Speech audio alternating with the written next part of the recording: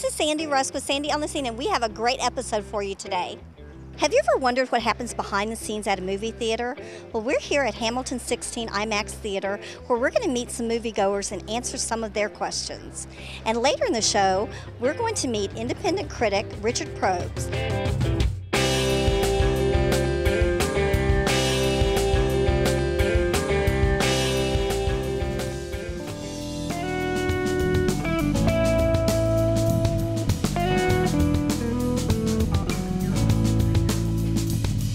Lobby, I ran into Lisa. Now, Lisa, is there any question that you've always wanted to know about a movie theater? Yeah, I'd really like to know how the projection or the projector works in the projection room. Okay, that's a great question. Yeah.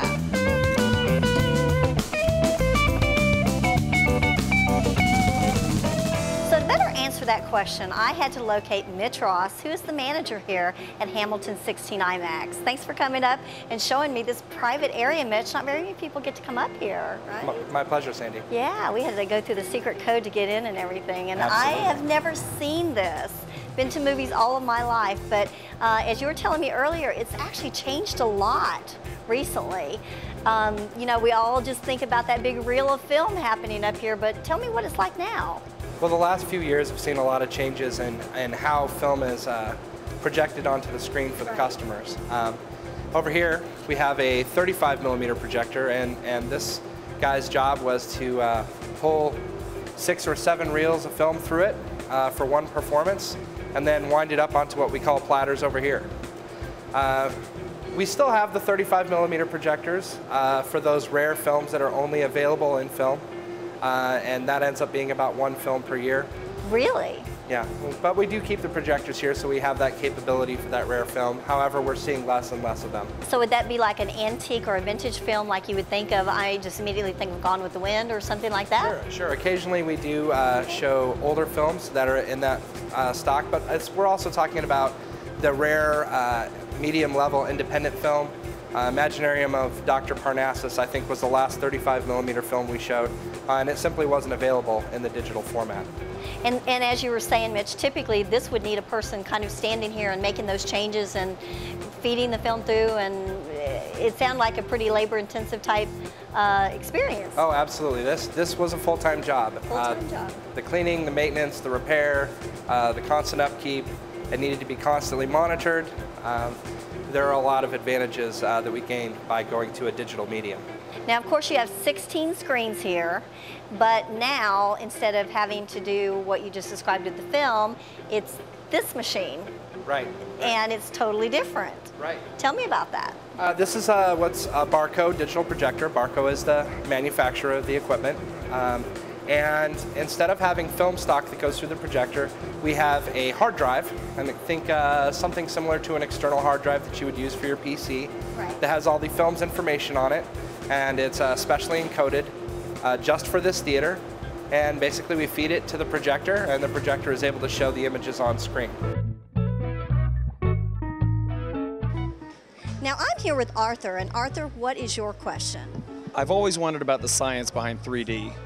That's a very good question. In order to really appreciate a 3D experience, you need to see it in IMAX 3D. We're standing in front of our IMAX digital projection system.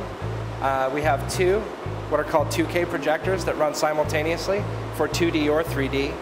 The difference with other 3D is that IMAX is truly stereoscopic, meaning you have a projector projecting an image for each of your eyes. So you get that really great pop that you want from 3D. We also have a top-of-the-line sound system here at the Hamilton 16 IMAX. It's a 24,000-watt digital surround system. It really booms in there. And of course, this is a true IMAX, meaning that this was built with a true IMAX geometry, meaning that our screen is very, very tall and very, very wide and goes ceiling to floor.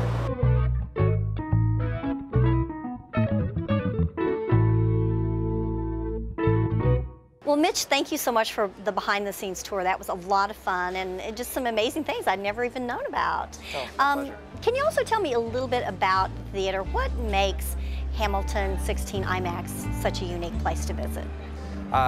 We're very much into being a part of our community, and there are some things we do that make us unique. Every spring and fall, we run a free kids show season for 9 weeks, and those shows are on Saturday and Sunday mornings, and anyone can come, from babies to grandmas, and have a good time. We do our Lights Up, Sound Down, our autism awareness shows that we just started recently.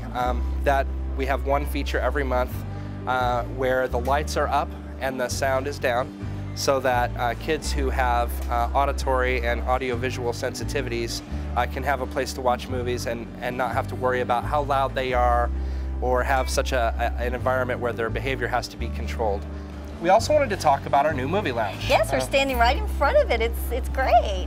Look over Tell here. me a little bit more about that, Mitch. Well, we decided that we wanted to create an environment in our movie theater where adults who were here on dates or who were just coming here to see their favorite Hollywood films could have an area where they could go and only be around other adults, and perhaps have a glass of beer or a glass of wine before or after their show. We do have a fully stocked concession stand up here so that people over the age of 21 can come up and get their favorite concession items. But really, we just wanted to create kind of a warm and inviting environment for adults. Well, thank you, Mitch, for taking the time to show us around the theater. It was amazing. And up next, we have the independent critic, Richard Probst, joining us. So let's check it out. Hi, Richard. Hey, how are you? Thanks so much for joining me. My pleasure. Well, we've had a lot of fun so far, right? Absolutely, it's been a blast. So here at Hamilton Town Center, there's lots of movies playing right now. And what movie have you seen lately that you really want to talk about? Well, you know, let's talk about what opened this weekend. Okay. Fast 5. Okay. You know, the ultimate action flick. You get to combine Vin Diesel, you get The Rock in there. They're basically opposing each other for most of the film. You've got fast cars, beautiful women. It's set in Brazil. You got tons of action. You know, it's the 5th in the series, but they've really returned to what made the first film popular, and it just works. I think audiences are absolutely going to love this film. Now, Richard, I'm going to kind of go back. I know you and I kind of run into each other a lot at different screenings and things like that, but how long have you been a movie critic? I actually started as a critic in college. I worked for literally the college newspaper, the IUPUI Sagamore. I kept freelancing for a while. I got out of it for a few years. You know how the career can take you away for a while. Right, right. And eventually I just started contributing to publications again. Eventually I started a website with a few friends, and then I started theindependentcritic.com on my own probably about 3 or 4 years ago, and it just keeps growing. Now, I'm familiar with your site, obviously, and it is amazing, and you've had some great success with people coming to visit the site. Tell me about that. Absolutely. I have about 200,000 unique visitors a month. I am the 24th ranked film review site on the web, so it's, you know, and it's still just me, so it truly is an independent critic. Now, as far as the movies that are currently out, we mentioned Fast 5. What's coming up? And also, I think you mentioned some exciting things for this summer. Exactly. It's going to be a really amazing summer. I mean, you got a few big blockbusters coming out. May 20th, Pirates of the Caribbean. It's the 4th in the series. You know, Johnny Depp is back. For the first time, Gore Verbinski is not directing it. We have Rob Marshall, who also did Chicago.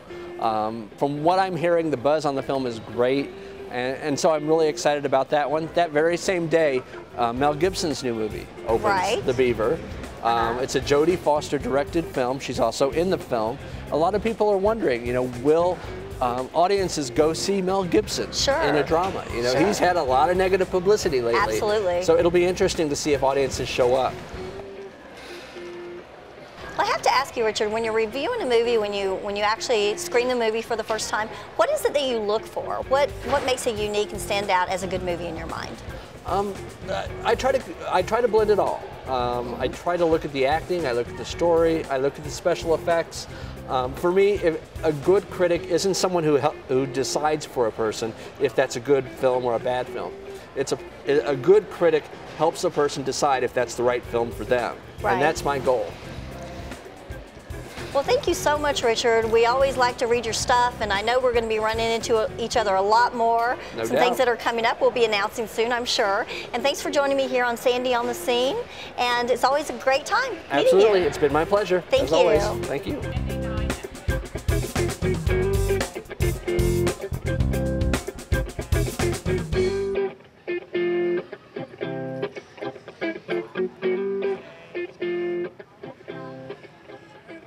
for joining me on the show. That was a lot of fun. Oh, the movie's going to start. See you next week on Sandy on the Scene.